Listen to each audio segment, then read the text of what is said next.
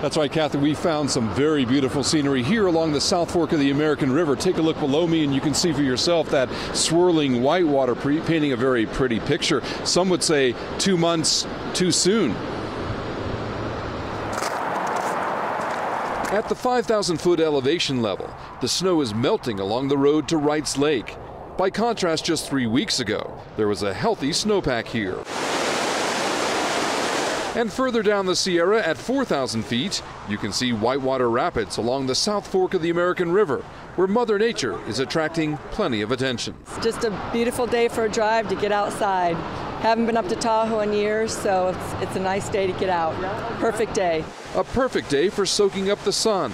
But some are worried the snowpack is not big enough, especially for water enthusiasts who enjoy boating at Folsom Lake. Whenever there's a nice big snowpack, we know that we're going to be able to boat all summer long and even into the fall.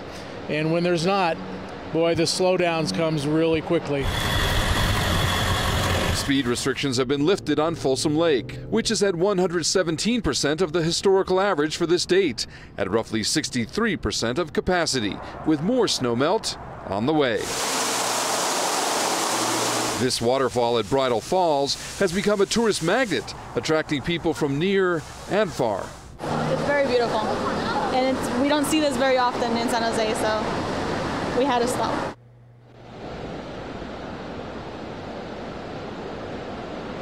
And you're looking at live pictures now of that rushing water California snowmelt causing many people to stop on their Sunday drives.